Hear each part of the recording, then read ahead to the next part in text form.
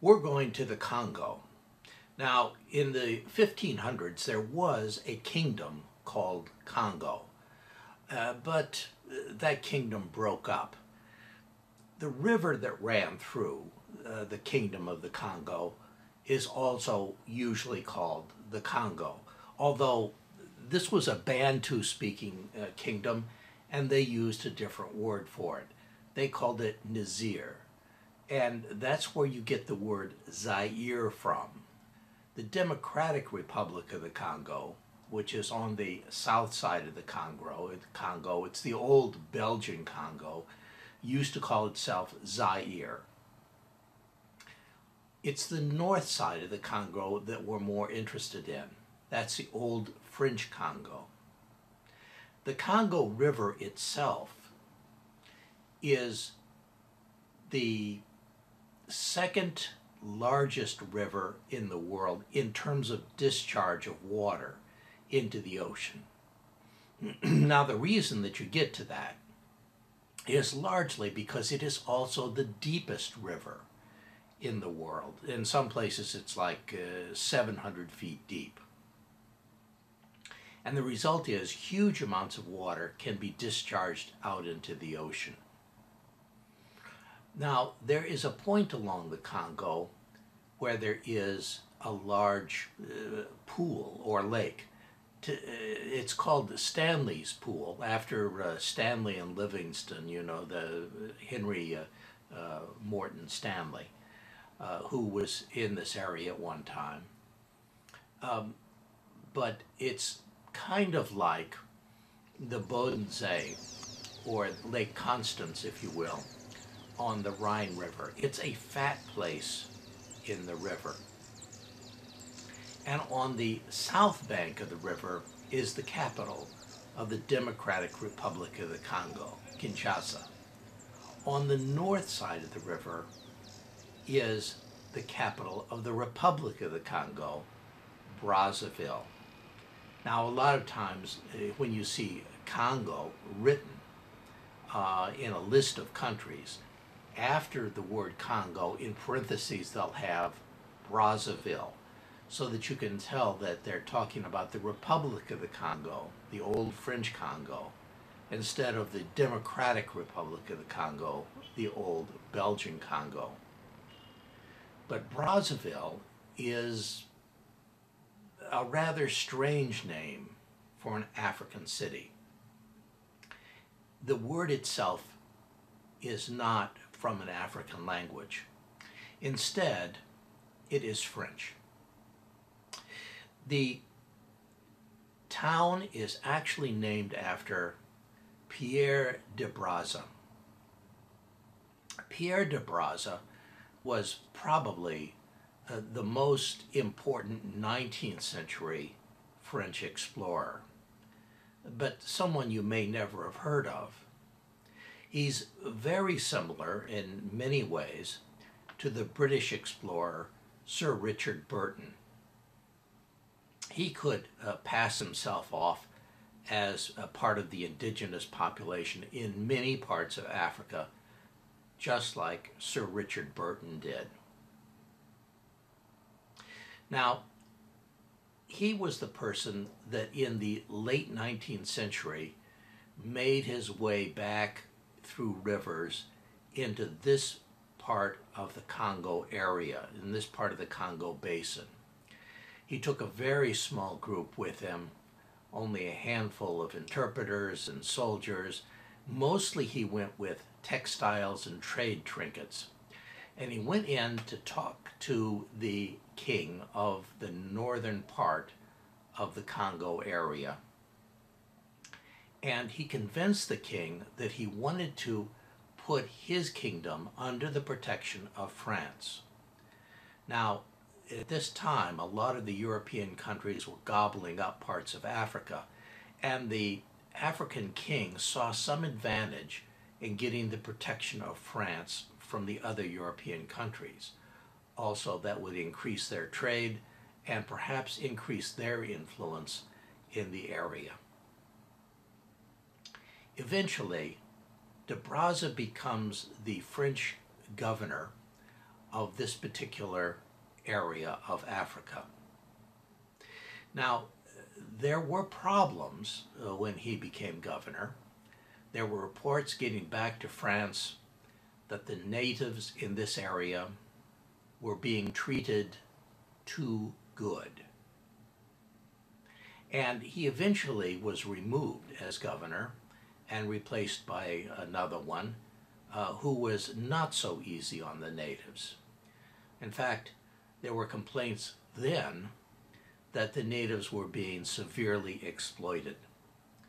And around 1900, de Brazza was sent back in to the Congo in order to be able to do an investigation of the people that had been put in there to replace him. And it turns out that his report was extremely damning, but he never was able to present the report himself. One of his lieutenants had to do it, and the reason is because on the way back he died. Now, I'm not sure just exactly why he died, but it seems to be a malaria-related death. There is a memorial in Brazzaville to Pierre de Brazza. The locals just loved him. In fact, They loved him so much that when they went independent, they kept the name of the city Brazzaville.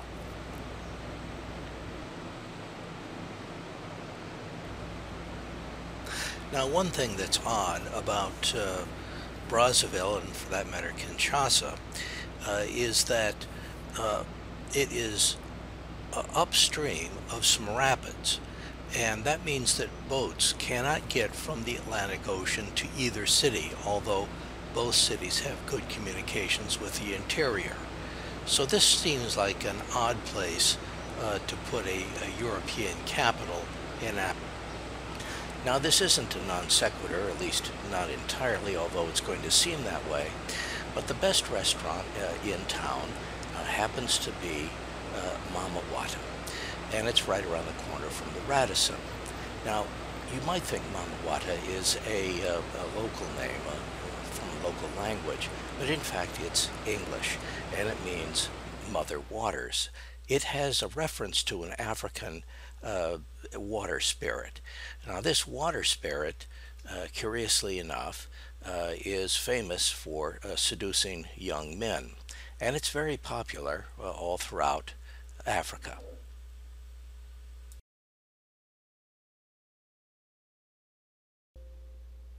Now, since the main international airport is at Brazzaville, that's where we're landing. Who are they? Hi, fellas.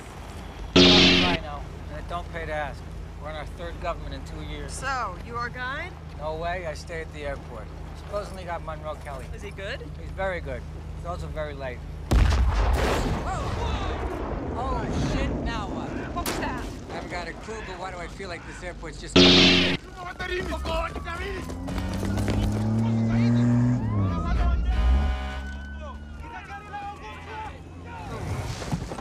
All right, give me your passports.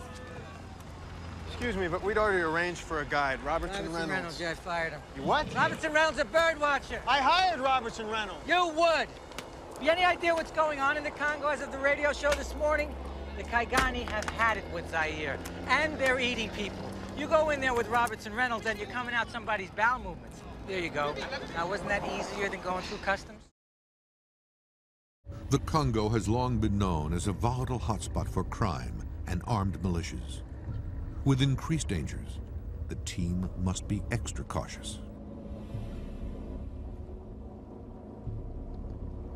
From guerrilla warfare to the local animals, to just the hazards of being on an unknown river, there's always danger involved. Right on the border here, 10 guys. feet of water, yes. We don't want to go any closer to the Congo.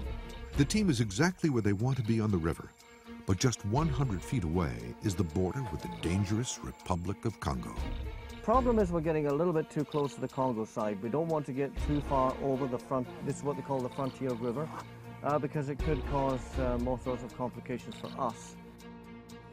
We're at a deep part of the river, 15 feet, but we can't stay here because it's politically sensitive. Gibbons and Mullen believe the major reasons why this animal hasn't been found is the remote location and the threat of searching in such a dangerous area. Yes, we have to go. Okay, let's go. They are very close, but cannot take the risk. They reluctantly head back to camp. Despite what you've just heard, Congo is perfectly safe. Well, perfectly safe may be hyperbole. The fact of the matter is there are some small dangers. I'd hold the same. It drops all the way down to the bottom there. You can see another hole at the bottom. And that hive has been there for about a year now. Year and a half maybe. And one of the ones that I want to talk about is these bees. These are African bees. You remember the Brazilian scientist who crossed African bees with domestic Brazilian bees and came up with killer bees accidentally. Well, this is what made the Brazilian bees into killer bees. So be careful. There are, in fact, many social insects back in the rainforest. One of the ones that you're very familiar with, I'm sure, is termites. I'm not used to seeing termites in the open. Why are these in the open? Because it's quite cool here. There's no direct sunlight for them.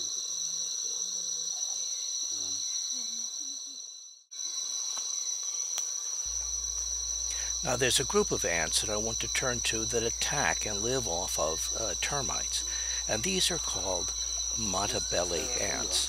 And those ants are named after a tribe in Africa, similar to the Zulus.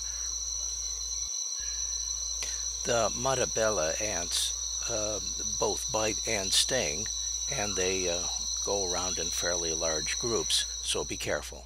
For the tribe or faction of. And now there's two possible reasons why they're named after the tribe, or why the tribe does what the tribe originally did for the city. 50 or 100 men, and they'd go out and they'd just raid a village, steal their cows, steal their goats, steal their women, and booze and whatever else, and then come back to the main homestead with their loot and party on before the defenders of the area could come through. So they would raid into the Zulu territories, because the Zulus were a kingdom. They had an almost centralized war force, a defense force. So before the defenders could rush out and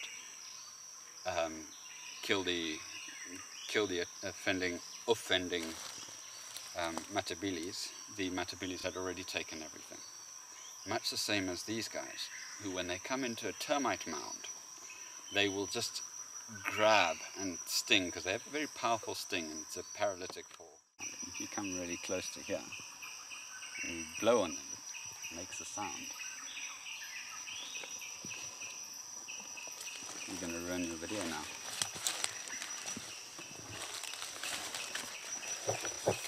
Just come stand on the side here. As they walk in a straight line, but as soon as you blow on them, they'll start spreading out a bit. So get down a little bit and listen very closely.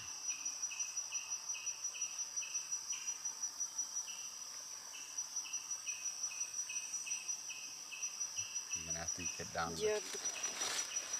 Amazing.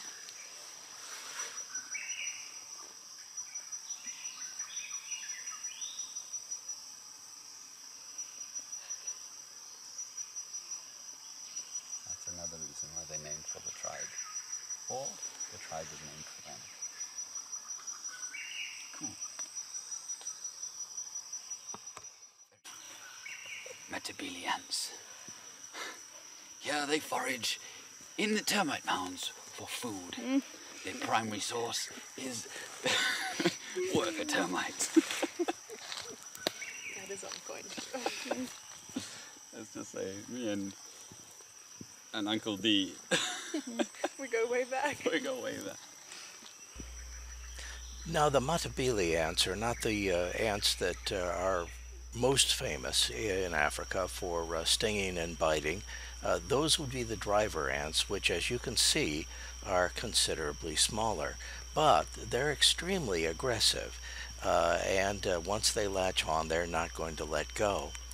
As a matter of fact, they don't sting you immediately when they get on you. They usually look for a tender spot, and they can make elephants stampede by going up the elephant's trunk and stinging it from the inside. Because they bite and won't let go, you can use them for sutures. If you have a wound, you can put an ant up on either side of the wound, so that when its jaws close, they act as sutures.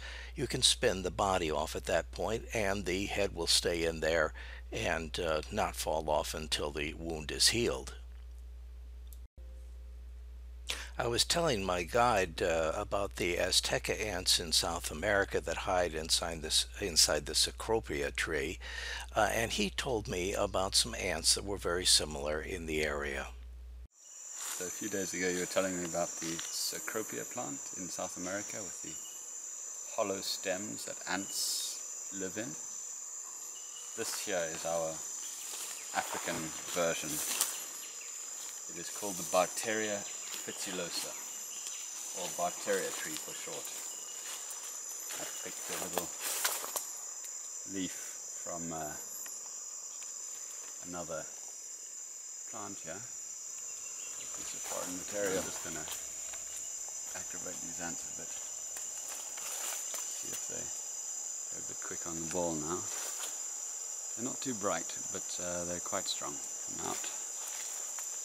So I'll be able to pull that off. I should be finding that leaf short to work together. So the Barteria ant has evolved with this tree. Oh, there he goes. And will defend it.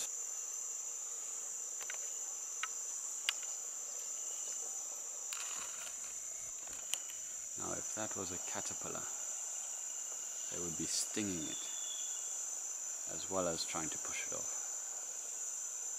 But biting and stinging ants are probably the least of your concerns if you're back here in the Congo. A more important concern is the tsetse fly, and they are very numerous and very aggressive, and they are not deterred by insect repellent. I did a little research before I went back in there, and I discovered someone that said that vanilla extract might prevent flies from biting you, and so I took some with me, and in fact it does seem to help. Oh, and by the way, these tsetse flies probably are not carrying sleeping sickness. The locals say that they don't have sleeping sickness back in this area. So you might say, well, what happened to the lions? There used to be lions here. This used to be a savanna. Lions like savanna, but it is converting to a rainforest, and lions are less comfortable in a rainforest. Also, large apes and large cats don't get along well together, and there are a fair number of gorilla and chimpanzee in this area, so the lions might have been constrained a little bit by that. But what most people think happened to these lions is that their prey species had been hunted out by the local people. And the result of that is that the lions were starving, and the result of that was that they became man-eaters, and the last few lions that were in this area had to be shot. There are still some leopards in this area, but they're almost impossible to find. There used to be rhinoceros in this area too, when it was much more savanna-like. The animals most likely to be found in this area now are primates, elephants, and forest buffalo, none of which the local people are terribly inclined to hunt. Forest buffalo are the wimpy cousin of the Cape buffalo, but if you happen to be on foot, you probably don't want to stir one up. We're going to be flying from Brazzaville to a national park far to the north called Odzala. And this is so remote that traditionally the Bantu-speaking Africans didn't penetrate this area. The local natives here are pygmies. We'll be visiting 3 camps at Odzala. The lodges are located where those 3 little house symbols are. Gabon is immediately to the west, and the Cameroons are to the north. The Naga camp is just outside the national park where that green symbol is. The advantage of being outside the park is that you can wander around at night and nobody much cares. Nobody stops you. In contrast, the Mboko camp is actually inside of the park and on a water course. and so you're not allowed to go wandering around at night. There's no telling what you could bump into. The Longo camp is now where that green symbol is. It's on the same water course as the Mboko, and this one is very similar in some ways. Getting to any location from any location is best done on the river. The terrain here is basically of two types. There is rainforest, of course. You would expect that back here. And there is some savanna. The savanna is a bit patchy. Originally, this area had a great deal more savanna than it does today, and the rainforests have been expanding. The locals want to keep those savannas that they do have, and the result of that is that they do a certain amount of burning in order to keep the rainforest from absorbing all of the savannas. Now this is one such controlled burn, although in this part of the world, controlled burn is probably hyperbole. But this is primarily rainforest, and it does rain.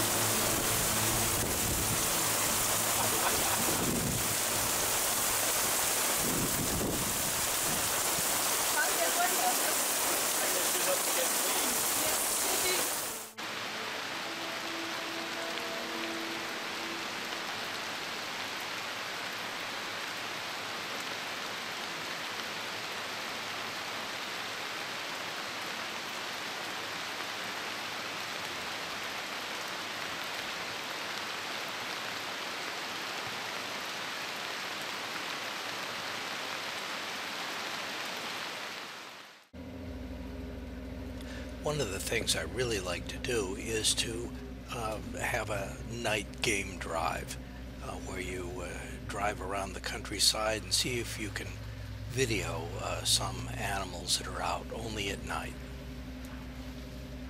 One of the first things that you think about when you think about night animals, especially night mammals, are bats. And this is a fruit bat having lunch, or maybe it's breakfast. Certainly one of the first groups of night primates that you think about, for Africa at least, are bush babies. These are basically primitive monkeys, if you will, very primitive. And they're very active at night. Insects are one of those things that they tend to eat, and they move very rapidly from tree to tree. Usually about all that you get is eye shine bouncing from one tree to the other.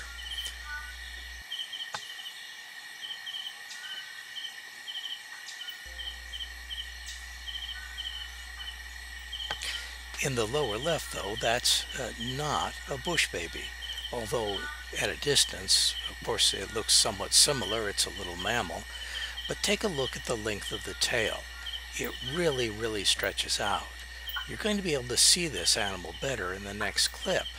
It's actually a civet, and the civet would like to get hold of the bush baby if it could, because the civet is a carnivore.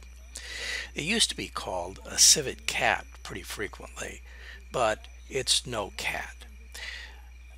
It is probably closer related to meerkats, which are also not cats, or possibly even mongoose. This one appears to be a little bit sleepy, or possibly it's the white light that is bothering the civet.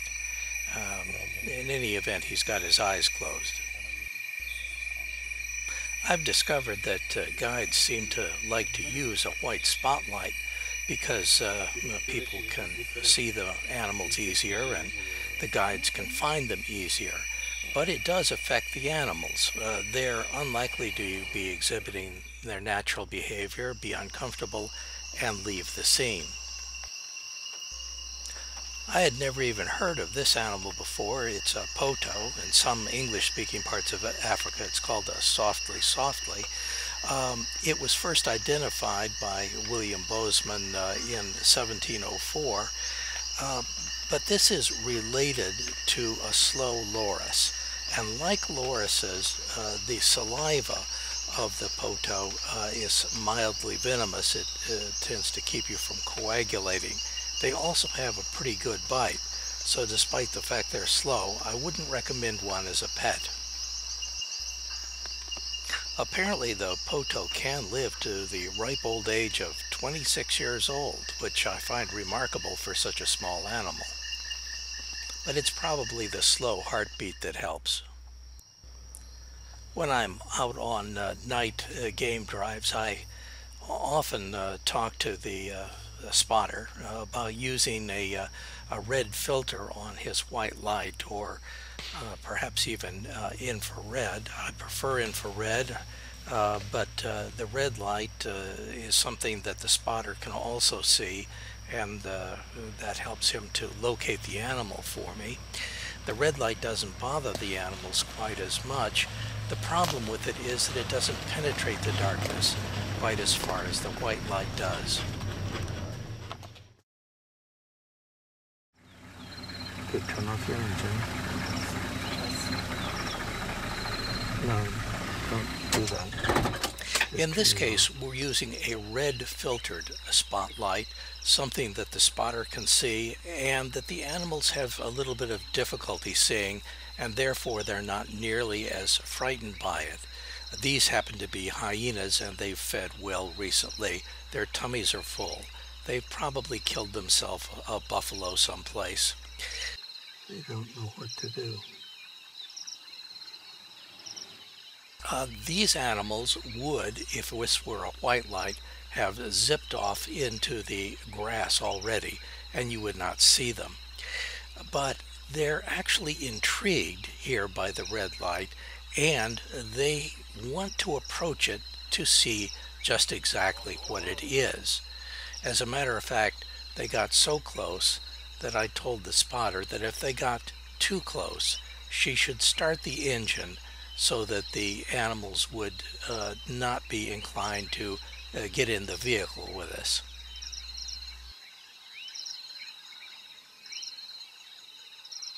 If he gets too close, turn on the engine.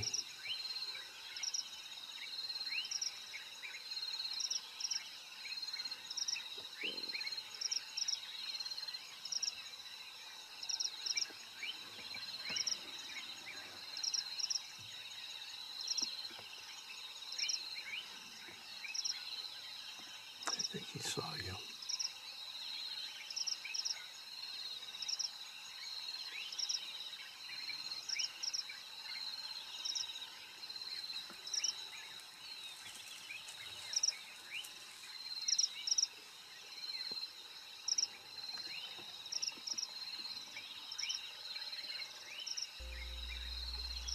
While we're watching this second hyena in the road, the first one that had approached the vehicle had moved off to in the grass out to our right and was just watching us there and not doing very much. This hyena eventually moves off towards us and then off into the grass, following essentially the same path And this isn't the only time we had that experience. A few days earlier, we had done almost exactly the same thing with some young hyenas.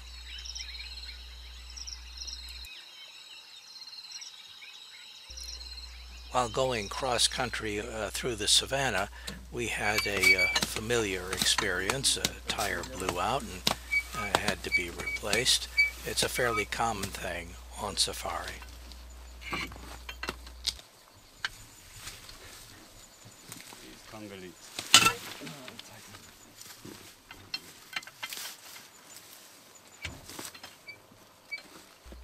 As a result, you get the natural yearning to do things the old-fashioned way, to go by boat up an African river.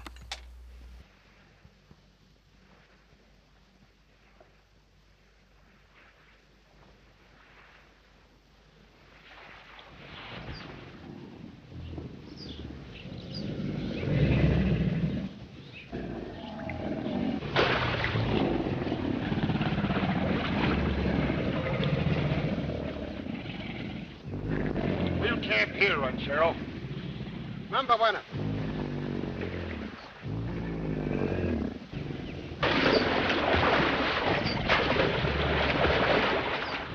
What? Maybe there is a more comfortable place further on. Easy. We'll try here. But this is just as bad as the last place. Well, it's an African riverbank, lad. We need one up to camp on. After a week, they'll all be looking like home to you. Zuka. Kamata kule. Roka ndani ya maji.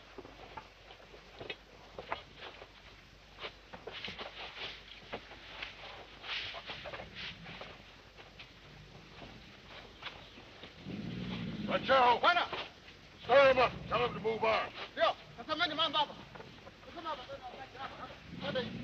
Nasema kule.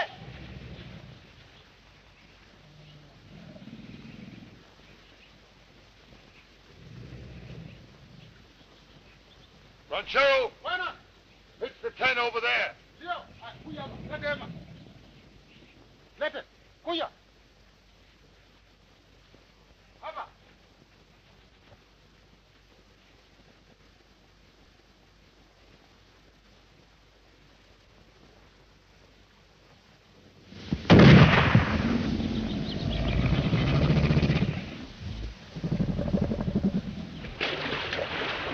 Suppose they come back tonight. Whenever that happens to me, I always make a point of putting my head under the covers.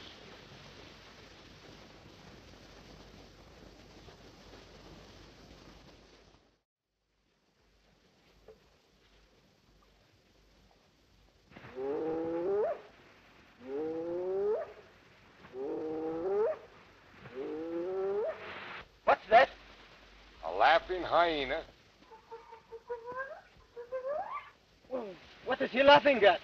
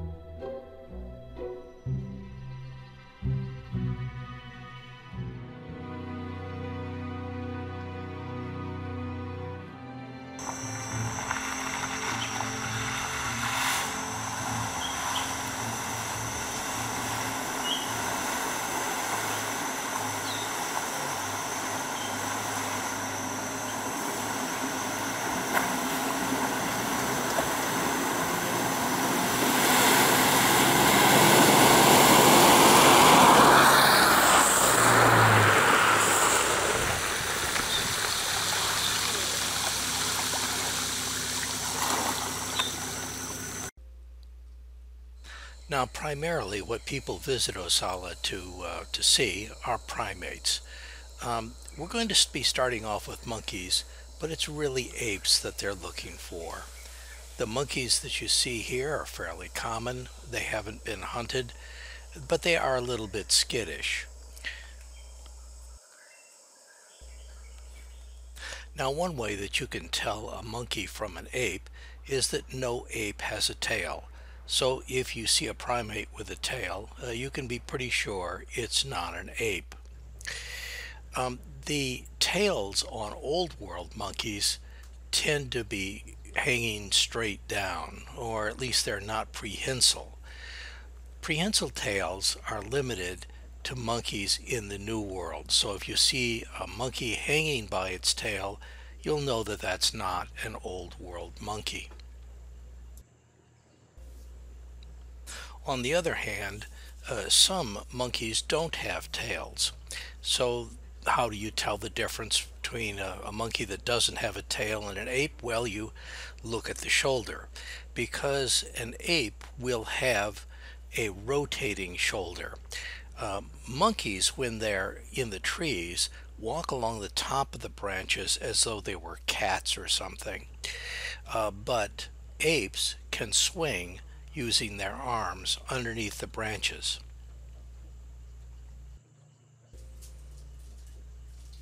So the animals that you see here are clearly old world monkeys because they do have tails, and because those tails are obviously not prehensile. Both monkeys and apes tend to live in family groups of one size or another. Apes usually in smaller family groups, but monkey family groups can be quite large.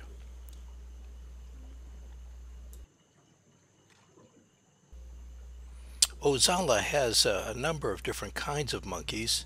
There's the gray-cheeked mangabe and the putty-nosed monkey. Most of the ones that you've seen were putty-nosed monkeys. And Brazza's monkey. Also there's a mustached monkey.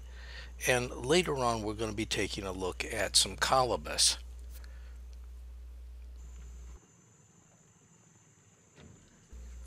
Now, although most monkeys, including the putty-nosed monkeys, tend to live in groups, I do know of one putty-nosed monkey named Bob who apparently is pretty single. And he hangs out at one of the lodges. The folks at the lodge say that they've never fed Bob, and frequently he goes away for a day or two, but he usually comes back. So why Bob hangs around the lodge is not entirely clear. It may be that he's just lonely for other primates, and maybe he just could never find a group of putty-nosed monkeys that he could fit in with. In any event, this is Bob. He had been absent from the lodge for a couple of days, but he came back for a short visit while I was there. Hey, Bob is wounded on his left arm. He must have been out fighting with someone.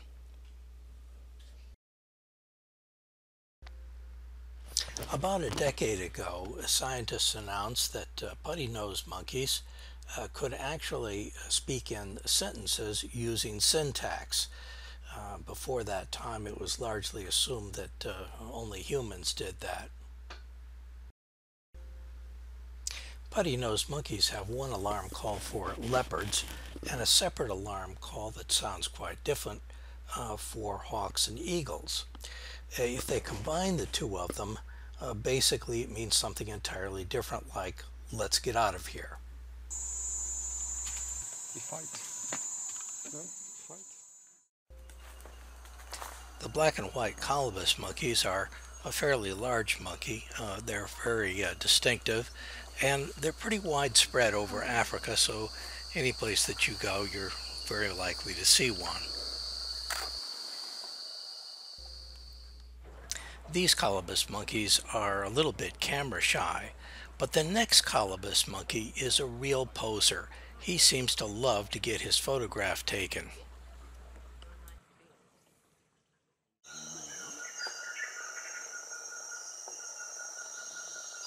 nicht richtig.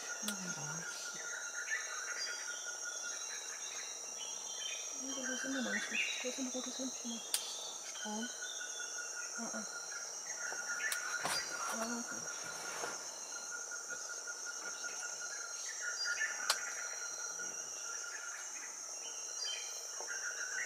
Oh.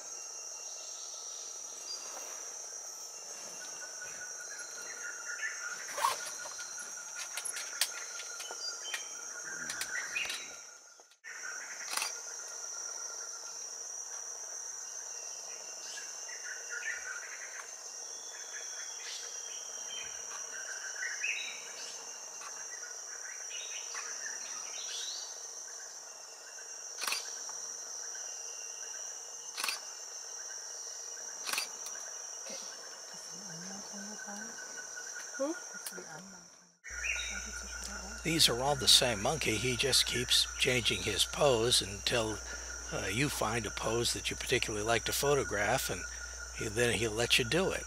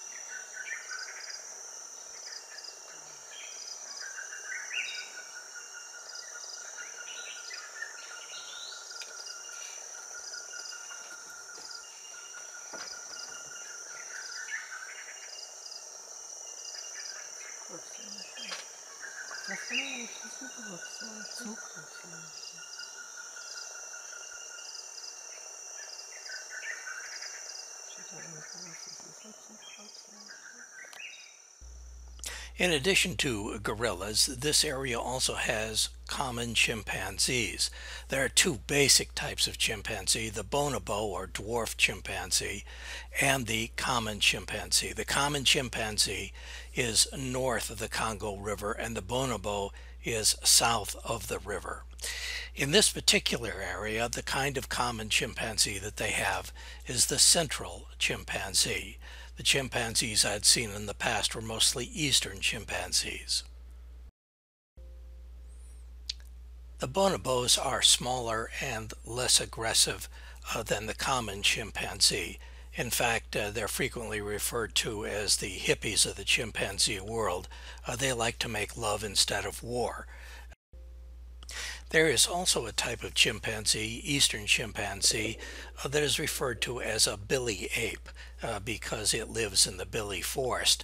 It's a very large chimpanzee. Not very much is known about it. It's about the size of a human being. This next is a central chimpanzee.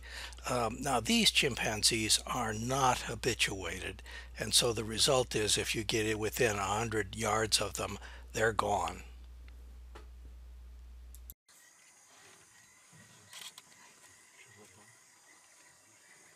He's looking at us. Tu vois, non? Si, si, si. À la gauche. Ouais, je le vois. Il est sur une branche claire. Would you like me to try and get a photo for you, Ingrid?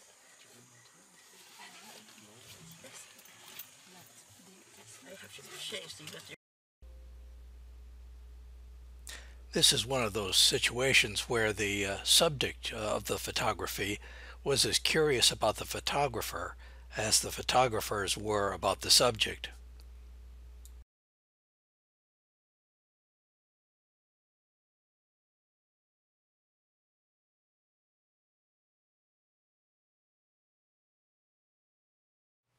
Did you ever wonder where the word gorilla comes from? Well, the story goes back a long ways. The fact of the matter is that Necho II was pharaoh of Egypt at one time, and he hired the Phoenicians, who were the world's greatest sailors, to go around Africa. They went out through the Red Sea and they came back through the Pillars of Hercules, which we call Gibraltar today. Trip took them a couple of years. And we're pretty sure that that story is true for the very reason that the Greeks didn't believe it. You see, the Phoenicians reported that at some point along their trip, the sun appeared to be in the northern part of the sky instead of in the southern part. Now, the Greeks knew that that never happened. The sun was always in the south. But today we know that when you go below the equator, as the Phoenicians apparently did, the sun does appear to be in the north. Now, about 100 years after that, in about the 5th century BC, there was a Phoenician sailing for Carthage, General Hanno the navigator. And Hanno took 60 ships. And if you figure about 50 people per ship, you're talking about several thousand people. And he went around down the side of Africa. And the reason that he did that was to establish colonies.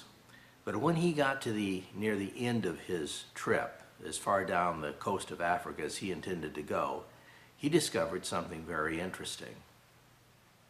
What he discovered, the local people called gorillas. And he reported that they were very hairy people. Now, we're not sure just exactly what Hanno discovered. We don't know if they were chimpanzees, we don't know if they were gorillas, we don't know if they were some kind of other ape, or if they were really just hairy people.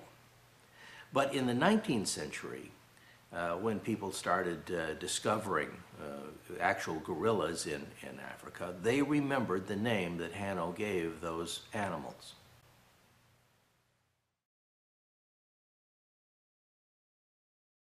It's a good day for going to sea.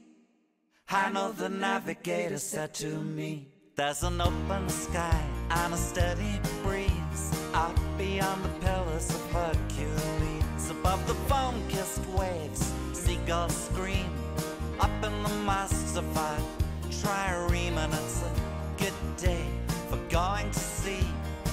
Hanno the navigator said to me, water, water, from horizon to horizon, all I see is water. Steer beyond all maps and charts, down along the coast of Africa. The first Phoenicians on this beach, where the monkeys gibber and the parakeets screech. Strangest women run wild down there, covered head to toe in fur and hair. They fight like demons, better let them be. Hanno the navigator said to me, water, water, from horizon to horizon, all I see is water. Oarsmen pull and cuss and sweat underneath this creaking deck. At night I hear their stories told, strong through storms and weak for gold. Carthage stands like an azure pole here in the middle of the known world, and it's a good day for going to sea.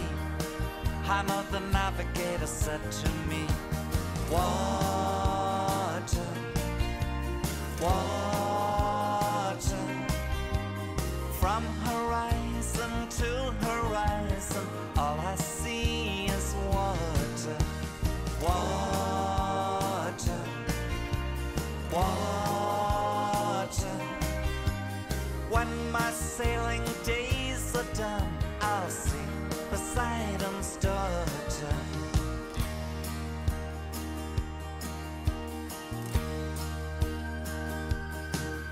It's a good day for going to sea, Hyena the navigator said to me.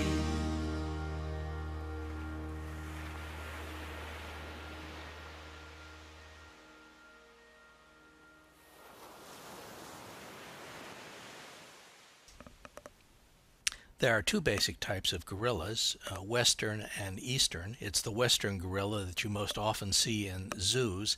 Eastern gorillas are much more rare. And it's the mountain gorilla that is a type of Eastern gorilla. Here, the little red dots are the mountain gorillas, and the green areas are Eastern gorillas. But what we're interested in is in the blue areas. Those are Western lowland gorillas. And the arrow points to where we are. In 2008, the Wildlife Conservation Society did a survey in this area.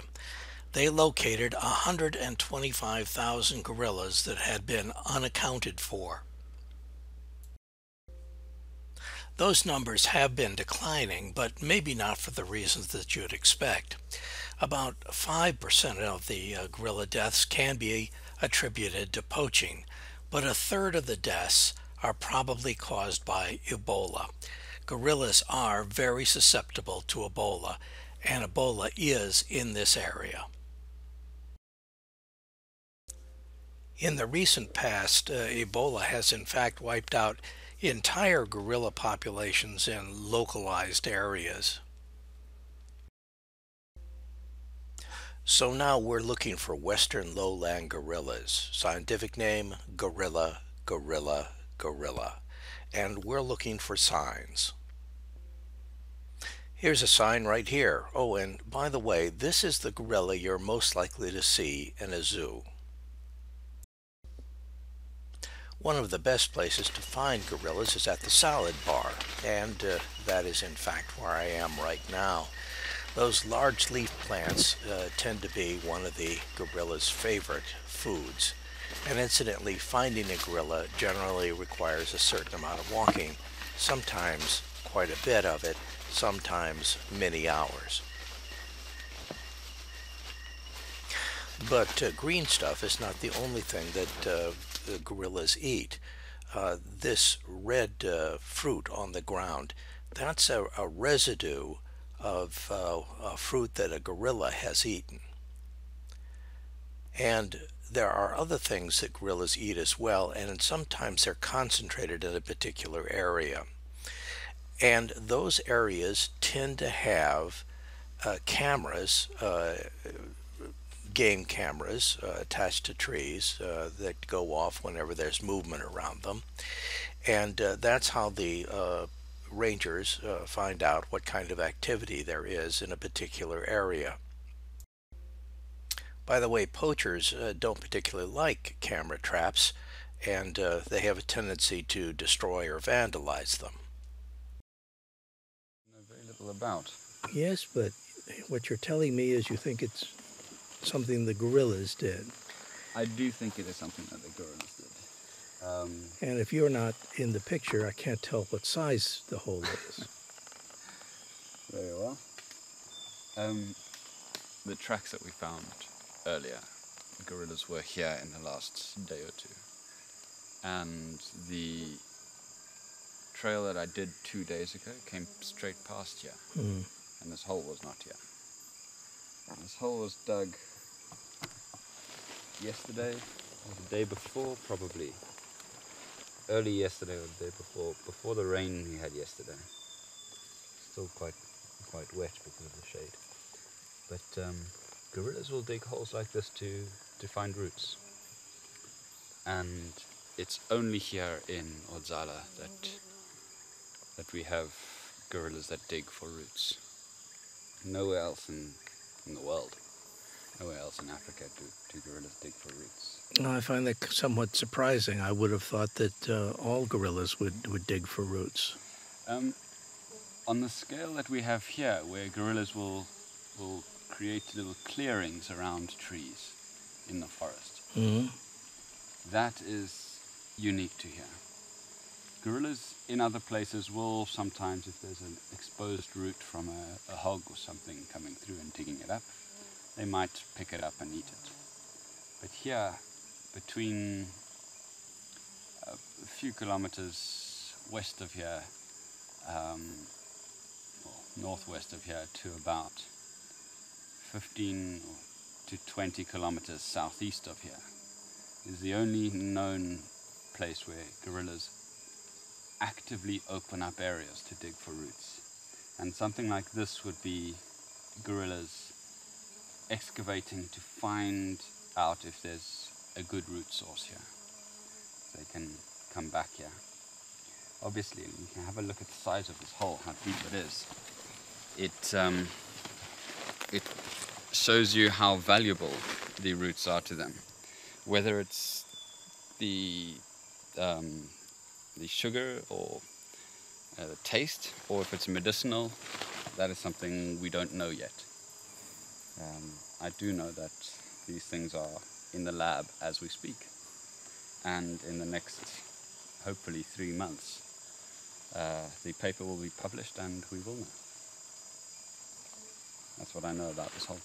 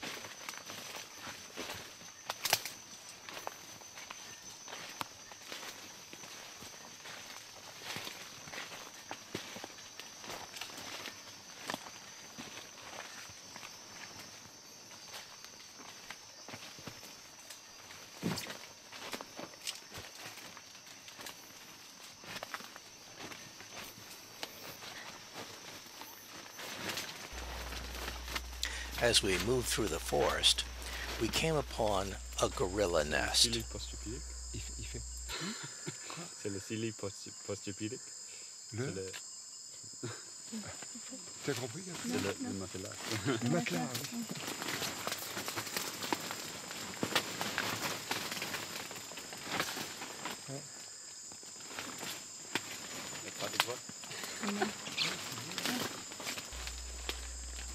I asked my guide, Alan, to get into the gorilla bed so that we could see in the filming about what size it happens to be.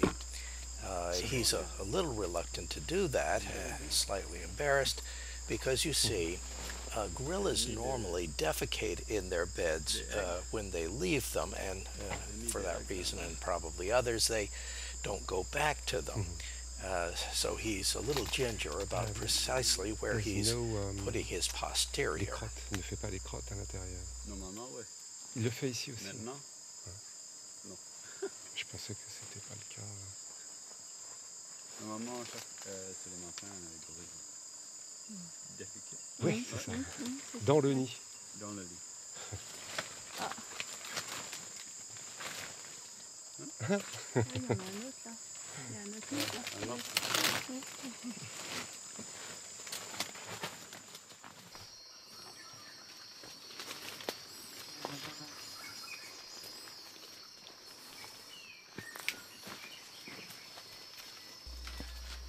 You may have noticed that Alan, my guide, has some rose clippers with him that he uses to trim the shrubbery back. He does that in order to keep the trails clear. And he uses the rose clippers instead of the machete for small jobs, largely because it's much more quiet than using the machete. When we get close to the gorillas, we have to go in disguise as medical surgeons.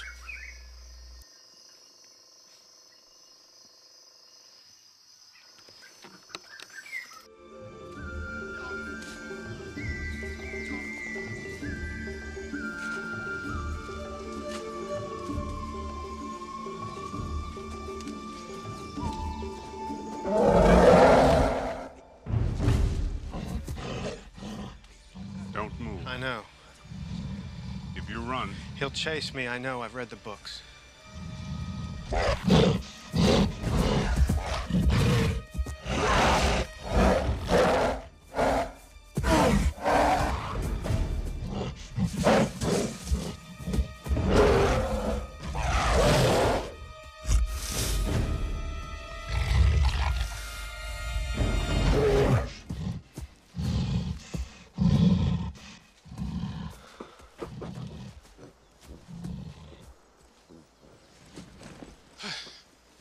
You did good. Where'd you go? I ran away. Sorry. Unlike that gorilla, my gorillas were habituated and well behaved. There were two basic groups, one led by the silverback Jupiter and the other one by the silverback Neptune. And basically, we're going to be taking a look at Jupiter's family first and then switching over to Neptune.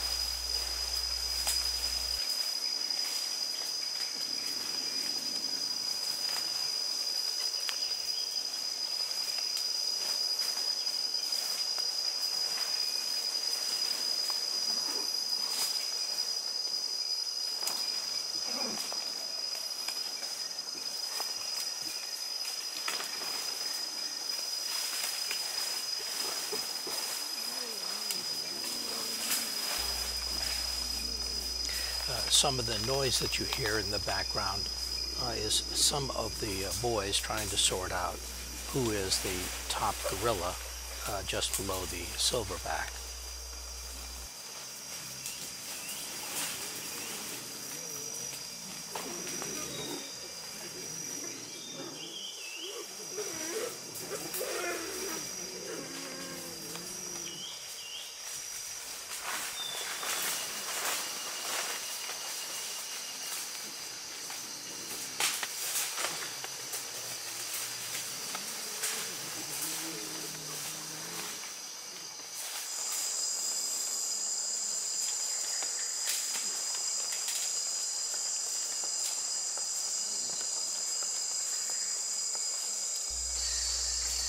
When you see one of the gorillas here eating something that could be ants, it is ants that they're eating.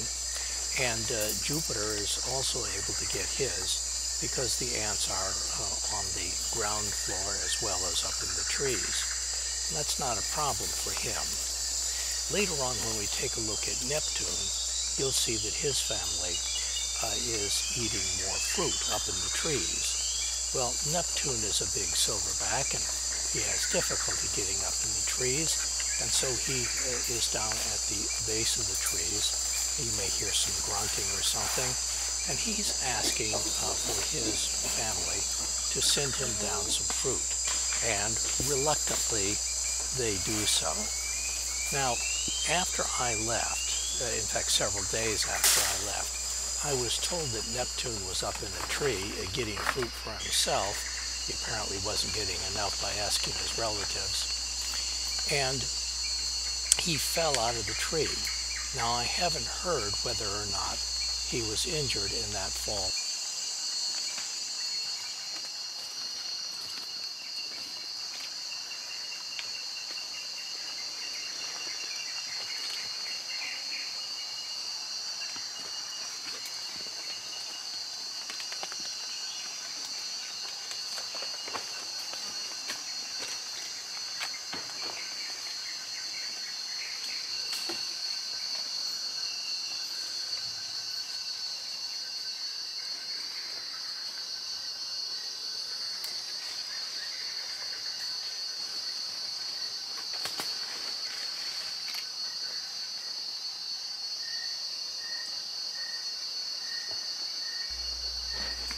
The gorillas are only allowed to be visited once a day and only for about an hour so that they're not too stressed.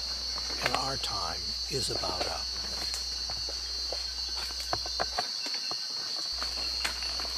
But before we go, take special notice of the fact that there is an infant in both the upper and lower left quadrants of the video.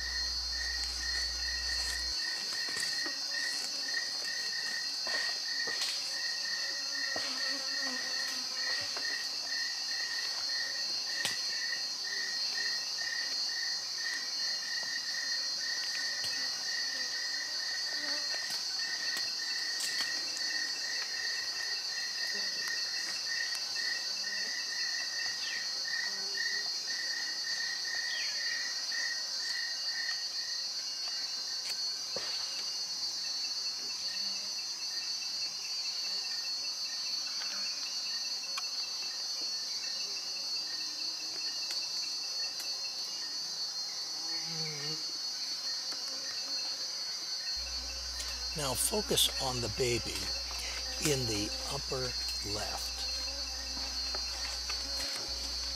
Mom is trying to hide her infant from the dangerous predators below, but her baby wants to have a look in the worst way.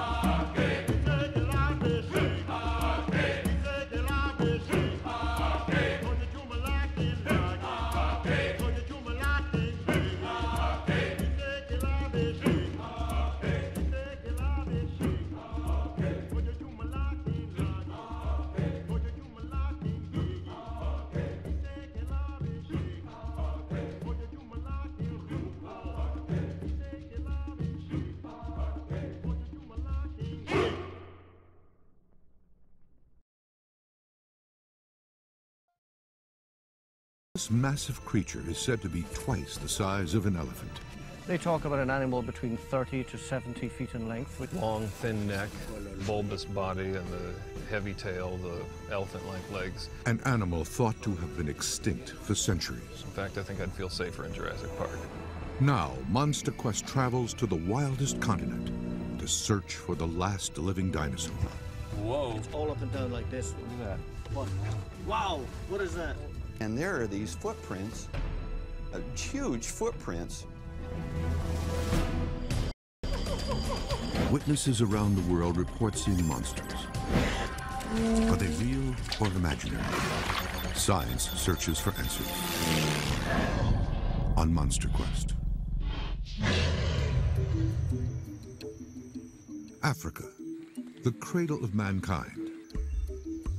This continent contains some of the world's most magnificent wildlife, from the gorilla and elephant to giraffe and gazelle. Among this vast wilderness, much of it unexplored, some believe there could be a monster that is a living relic, hidden deep in the jungle. This huge creature is said to prowl the land and lurk beneath inland waters. Natives call it Mokele Mbembe, one that stops the flow of rivers. Heavy armored sides, scales, a fringe of scales down the back.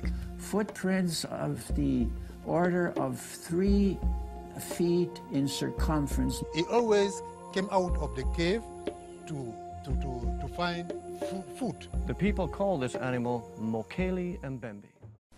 Do, mi, do.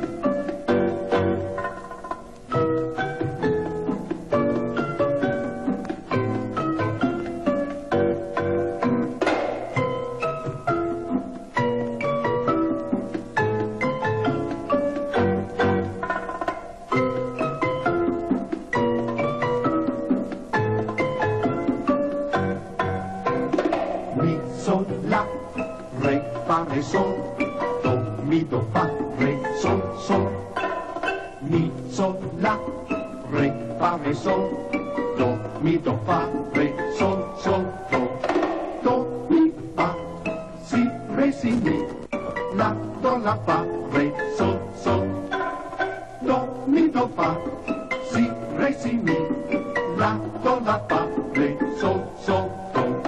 Mi, sol, la, re, fa, re, sol.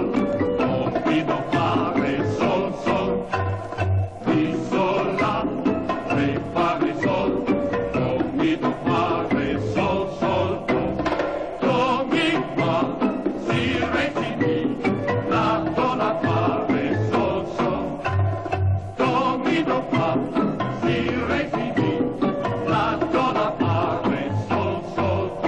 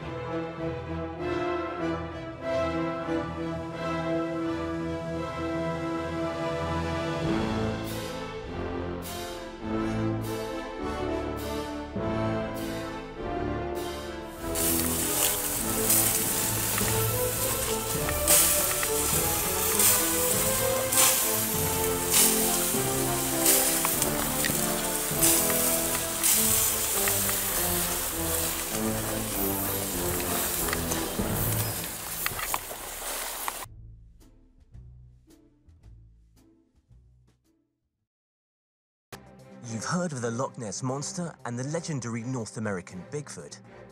Now meet Mokele Mbembe, Africa's very own mythical monster. The ancient creature that's been making a splash worldwide since... Literally blocker of rivers, thought by some scientists to fit the description of a plesiosaur, a prehistoric marine reptile that died out with the dinosaurs.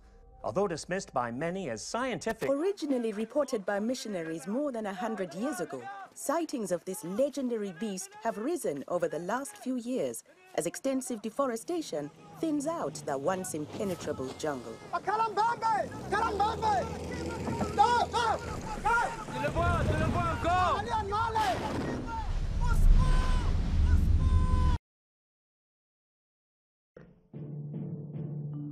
Many of the early accounts of the flora and fauna of West and Central Africa came from missionaries and explorers. In 1776, the Abbé Levain Bonaventure Proyar wrote in the history of Luango, Kakonga, and other kingdoms in Africa about a group of French missionaries who had found the tracks of an enormous unknown animal in the jungle. Pinkerton's translation, published in 1914, reads, "It must be monstrous. The prints of its claws are seen upon the earth and formed an impression on it of about 3 feet in circumference. In observing the posture and disposition of the footprints, they concluded that it did not run this part of the way and that it carried its claws at a distance of 7 or 8 feet, one from the other." Prints this large could only have been made by an animal the size of an elephant, but elephants do not possess clawed toes. What kind of monster was it? New clues were to come as more reports began to emerge from Africa about this mystery monster. There wasn't very much more discussion about giant lizards or monsters in the Congo until about the early 20th century. But very early in the 20th century, some respected explorers and researchers did start discussing the possibility. Hagenbeck, who was director of the Hamburg Zoo, has been acclaimed as one of the greatest animal collectors of all time. In his book, Beasts and Men, published in 1912, he wrote, "On the walls of certain caverns in Central Africa there are to be found actual drawings of this strange creature. From what I have heard of the animal, it seems to me that it can only be some kind of dinosaur, seemingly akin to the Brontosaurus. As the stories come from so many different sources, and all tend to substantiate each other, I am almost convinced that some such reptile must still be in existence." In 1913, the German government decided to survey its then colony of Cameroon and chose Captain Friar von Stein-Zulausnitz to lead the expedition. Von Stein included the following fascinating report on a creature, quote, "very much feared by the Negroes of certain parts of the territory of the Congo, the lower Ubangi, the Sanga, and the Ikalemba rivers. They called the animal Mokele Mbembe. The animal is said to be of a brownish-gray color, its size approximating that of an elephant. It is said to have a long and very flexible neck. Some spoke of a long, muscular tail like that of an alligator. Canoes coming near it are said to be doomed. The animals are said to attack the vessels at once and to kill the crews, but without eating the bodies. The creature is said to live in the caves that have been washed out by the river, in the clay of its shores at sharp bends. It is said to climb the shore even in daytime in search of its food. Its diet is said to be entirely vegetable." One of the most interesting books, though not written by a very reputable author, is The Trader Horn. He wrote a book called Trader Horn, a young man's astounding adventures in 19th century equatorial Africa, detailing his journeys into jungles teeming with buffalo, gorillas, man-eating leopards, serpents, and headhunters. Aye, and behind the Cameroons there's things living we know nothing about. I could have made books about many things. The Jaganini, they say, is still in the swamps and rivers. Giant diver, it means. Comes out of the water and devours people. Old men will tell you what their grandfathers saw, but they still believe it's there. Same as the Amali, I've always taken it to be. I've seen the Amali's footprint, about the size of a good frying pan in circumference, and 3 claws instead of 5.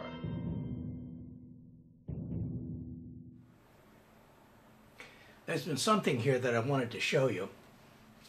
This is a book, The Trader Horn, written by, well, the name on the book is Alfred Aloysius Horn. But in fact, he was born Aloysius Smith. He was thrown out of boarding school, ran away to Africa to trade ivory. And that's what he did. This was in the late 19th century, and he had wonderful adventures with gorillas and elephants and buffalo.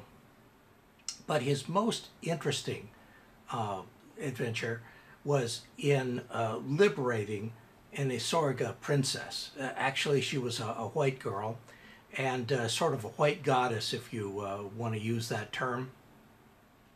And if you're familiar with the ancient Roman custom of Vestal virgins, that's kind of what she was, and she wanted to get away. In liberating her, he also took an eye of an idol, which was a diamond, and stole that as well.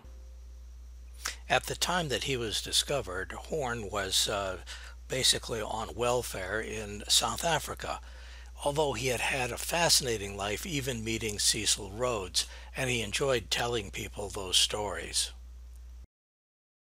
Now, this book takes place in West Africa. But in 1931, 4 years after this book came out, they came out with a movie, The Trader Horn. The Trader Horn movie takes place in East Africa. He comes up through Kenya up into Uganda, but otherwise the storyline about the Isorga princess is pretty similar. The movie The Trader Horn was the first full-length movie that was shot in Africa that was not a documentary. And it was also a talkie, so it has sound with it. And you probably have already recognized the title music. It's the Cannibals Carnival, and it's the same title music that Johnny Weissmuller used in the Tarzan pictures. Now, that's not an accident. The outtakes from Trader Horn are continually used in the Johnny Weissmuller series. Trader Horn is played by Harry Carey. The white goddess is played by Edwina Booth. That's not her actual name. Edwin Booth was her favorite uncle, so she used that as her stage name. And Duncan Ronaldo is the romantic lead. She was hot stuff in her days, and this is a pre-code movie, and so it's relatively risque.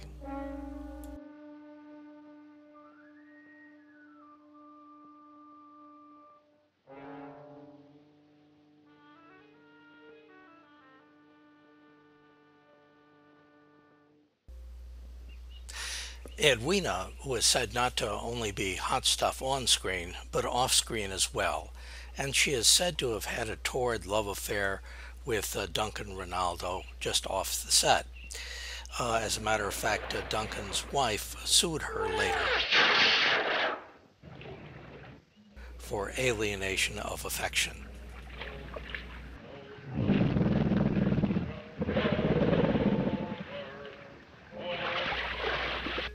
In the lower right, Harry Carey does actually become perilously close to losing a foot to a crocodile.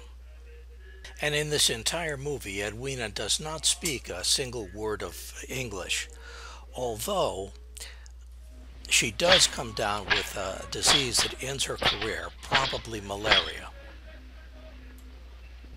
This may not look like an auspicious beginning for their relationship, but Edwina does eventually help them to escape, and she goes with them.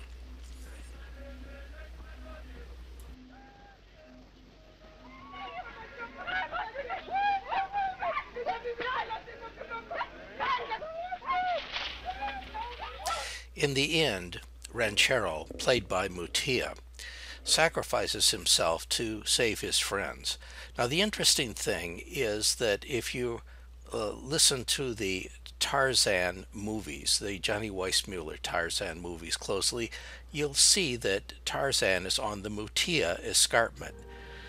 The escarpment is named after this actor.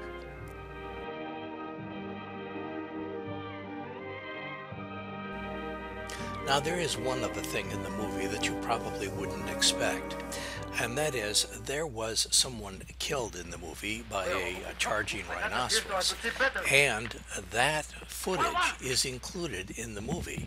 So where you see the rhinoceros killing a person, that happens to be a real event, although they have made it so that it looks like perhaps it's not.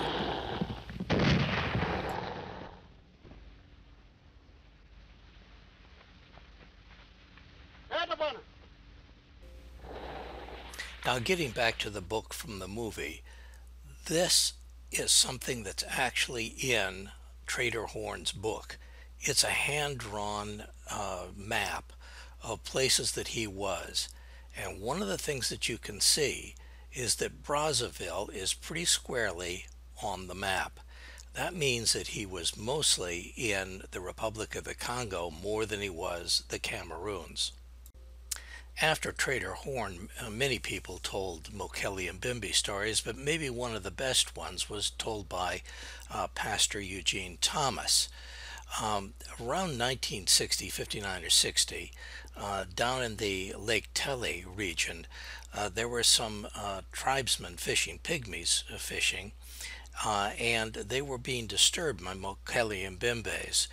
And so in order to keep the animals at bay, they put some stakes into the river that the Mokele Mbembes used to enter the lake. And one day, one of the animals trying to get through impaled itself on the stake barrier, and the natives killed it, speared it to death, and ate it. All of the natives subsequently died who ate the Mokele Mbembe. In 1980, Arthur C. Clarke picked up the story and broadcast it on one of his episodes. The animal is described as being as big as an elephant, or at least as big as a hippopotamus. It has a long head and neck and a long tail. It has feet that are like a hippopotamus, but it has 3 claws on each of these feet. Every kind of animal that we can think of that is alive today doesn't fit this picture. The closest it comes to, and amazing as this may seem, is a dinosaur that is extinct perhaps 65 to 70 million years. It does have an almost perfect resemblance to certain types of dinosaurs, particularly the 3-clawed footprint. That's almost the trademark of certain long-necked dinosaurs. What really got me onto this was in 1976, I had a grant from the Explorers Club of New York to study rainforest crocodiles in the Gabon, which is a country immediately to the west of Congo. And since I had read about these reports, I decided to see if I could come across any similar information. So among the Fang tribesmen, I tried a little, you might say, flashcard test. I first of all showed them pictures of 5 animals which are reasonably common in the Gabon jungles. And in each case I would say, can you recognize this animal? What is it? He says, sure, of course, that's an elephant, that's a gorilla, that's a leopard, etc. These things live around here in the jungle. We know them. Then just as a control test, I showed him a picture of a bear. Now there are no bear in Africa so far as we know. And I said, do you know that animal? He said, no, we've never seen this. That animal not live around here. Then, just matter-of-factly, I showed him this. It's a picture of a diplodocus from a children's book on dinosaurs. I said, do you know that animal? And in several different villages, representing at least 2 different cultural groups, I would get consistent answers. Yes, that's the Nyamala. We know that animal. It lives back in the deep lakes, deep in the jungles. In the early 1980s, Mackle made 2 expeditions to Africa. He was able to collect enough eyewitness testimony to convince him a dinosaur-like creature still lived in the jungle. What impressed me was that the descriptions matched.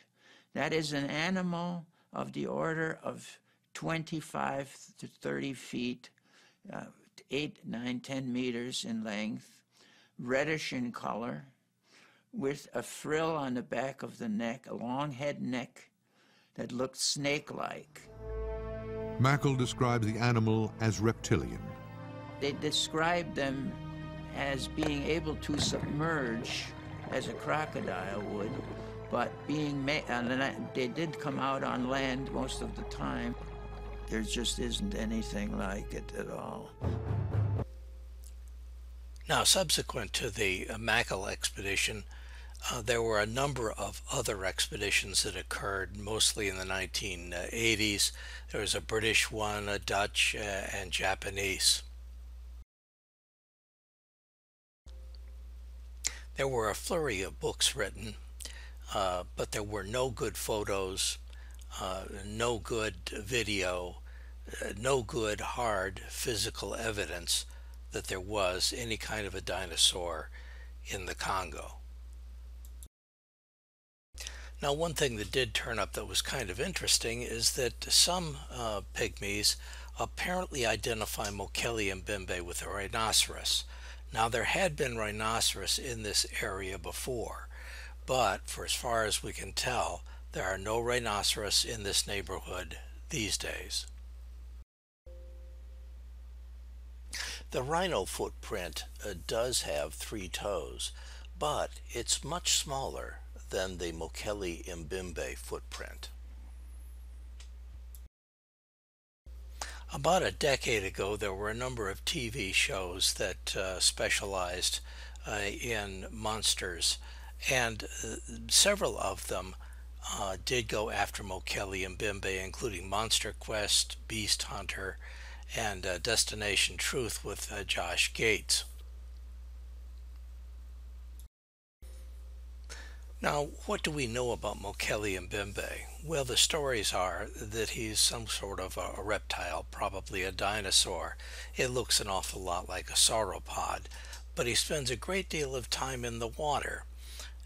There are some drawings of him, and there are a lot of stories, but there's virtually no physical evidence.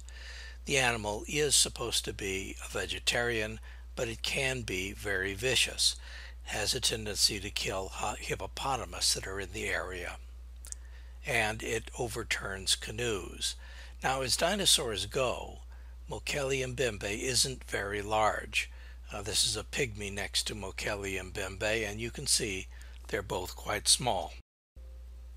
Mokele Mbembe is often found on land, and he likes to graze on vines, especially flowering vines, at various times of the year. In fact, it seems to be his major source of food. And we also know that the animal is in the Republic of the Congo and neighboring areas. In fact, the hotspot appears to be Lake Tele. Now, Lake Tele is one of those places that's extremely difficult to get to, but it's not terribly far from where we are. Lake Tele is just a little bit to the east of the 3 lodges where we're staying. Now, one of the most compelling proofs that Mokele Mbembe exists is the fact that you can find him in the Tarzan cartoon strip. Obviously, it wouldn't have been put in print if he didn't exist. So it's time now for us to go out looking for Mokele Mbembe in his natural habitat. So our first move here is to head out into the swamp, and the easiest way, the best way, the traditional way to get there is by river. We're going to be taking some kayaks, at least part of the way, and then when the water gets too shallow, we're going to have to slog our way in.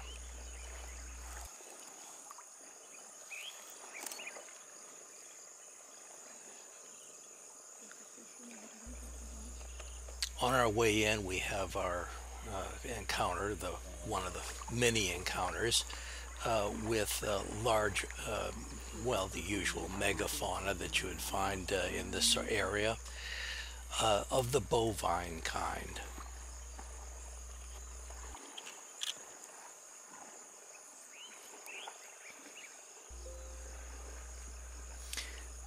Now this thing happens to be a bull, and it's a water buffalo, a forest buffalo, and they are notoriously ill-tempered.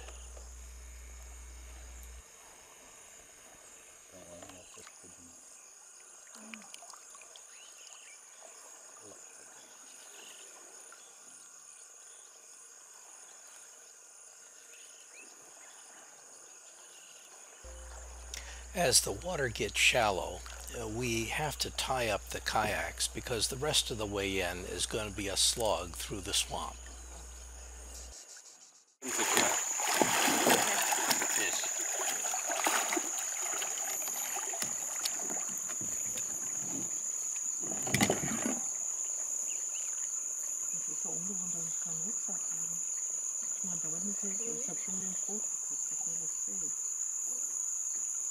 How will you manage getting them? Heading, as we're about to head up the stream, just want to give you a quick briefing. Hi, my name's Alon Cassidy. I will be your guide for the next few days. This area here is called Langobai. This is the lowest section of Langobai. I will get into explaining what a bai is a little later. But Langobai is divided into three parts, basically a clearing that's divided into three parts. This is the lowest one that connects up with the Lekoli River. The middle section is the biggest section, and we're about to hit into that. And then the last section, the third section, is this sort of smallish section, but it's same size as here really. And that is the section where we have the lodge. So we need to just walk up this stream, avoiding a few buffaloes and going through some mud, but mostly water, up to Lango camp. And in a straight line it is about 1.2 kilometers, so 1,200 meters. Should take us about an hour and a half. If that gives you any indication of the speed we'll be traveling. There is a very good chance that we come in contact with buffaloes on this walk, or other dangerous games like elephant or situtunga. Please, we want to stay together at all times. We don't want to spread out as a group, we want to stick together. And if we do come across any situation, any dangerous situation, I will give you an instruction, something like, come to me, get behind that tree, move this way, move that way, follow that path. Please obey this instruction as quickly and efficiently as possible. This way we'll be able to avoid any injuries and hopefully get a good sighting as well. Any questions so far?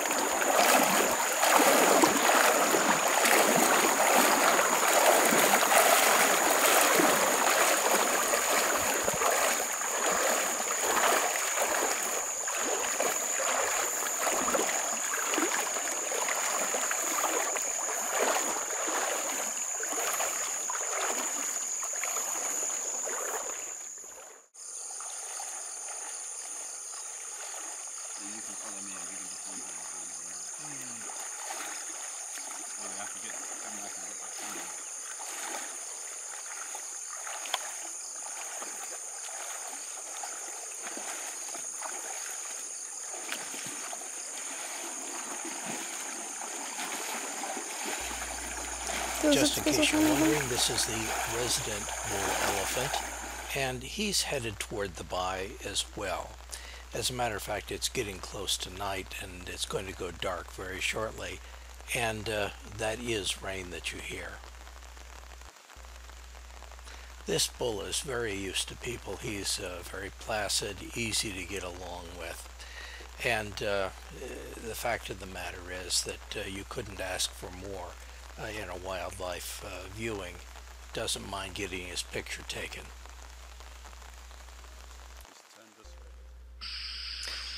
Now this is the bai at night. Now, a bai is, in a sense, artificial, but it's not made by people, it's made by elephants. What happens is the elephants have gone in there and they have cleared out the trees. They've done that for a particular reason. There's salt here. And so at night, the elephants come in and you can see them in the darkness, kick away the silt, or use their trunks kind of like a leaf blower to blow the silt away, and then to drink up some of the salt water. That is why the elephants come here.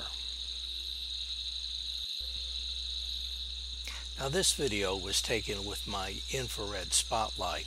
You're not allowed to put a white light or probably even a filtered light on the bai at night because it disturbs the animals. But the animals can't see the infrared spotlight.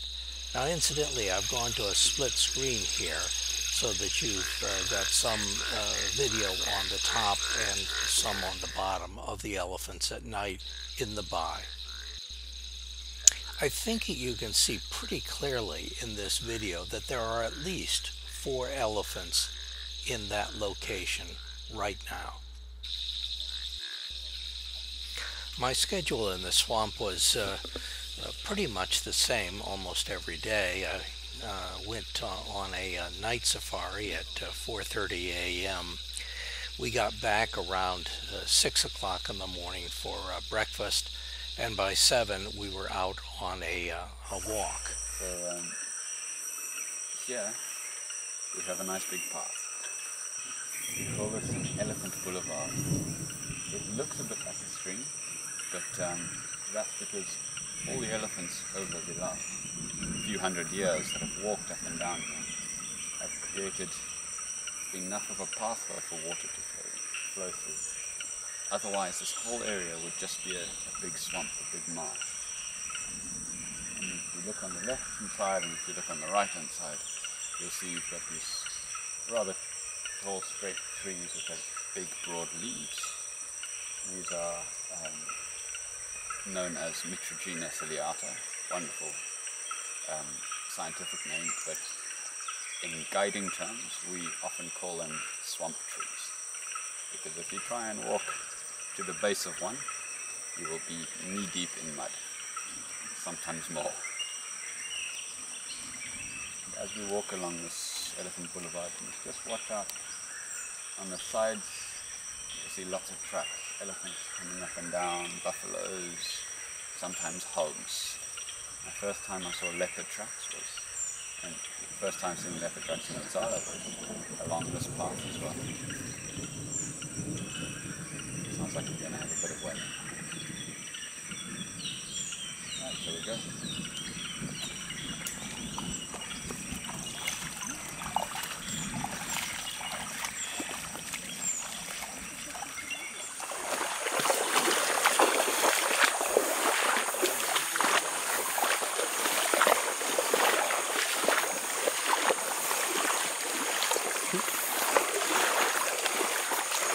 Bonjour. Ça va? Blonde?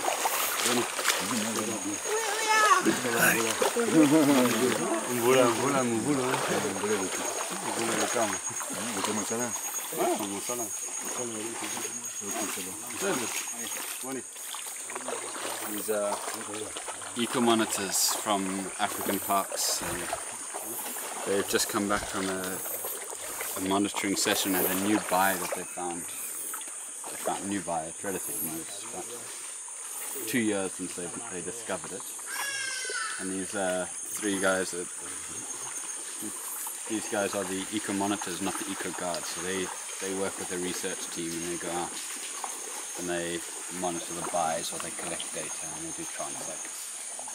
Very, very well knowledge in the forest. And 3 of the 4 of them have taught me a lot in the forest. Okay. And I've worked a lot with those guys, so very deep respect for them.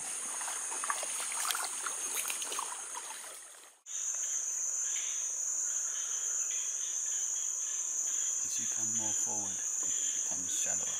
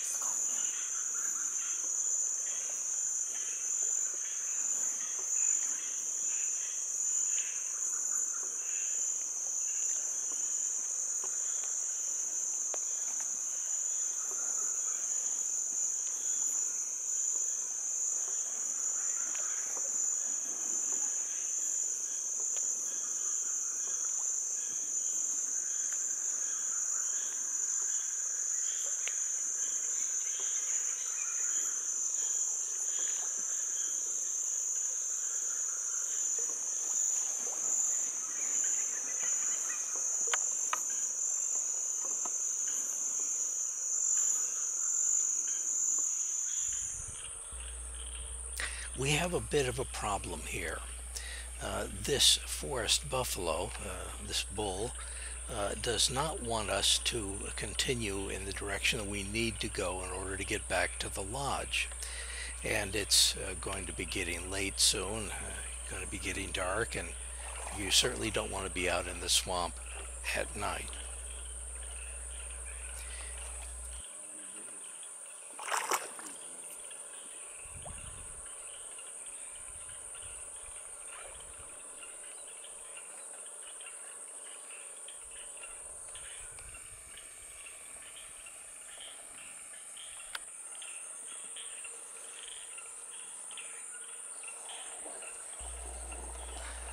Well, it looks as if we've won the battle of the wills here for a second, but then the bull changes his mind.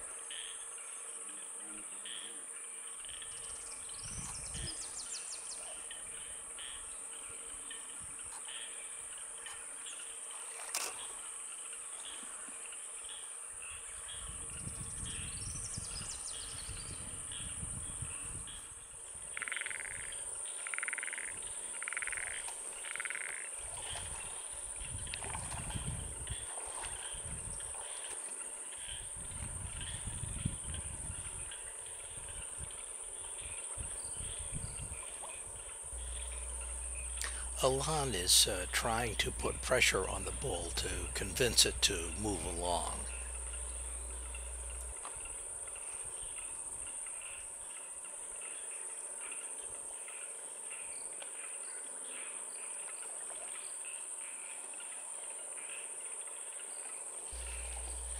Eventually, Alan wins his argument with the bull, and we do make it back to the lodge. And before you go back into the lodge, of course, you need to go through the washing, the ritual of the washing of the shoes.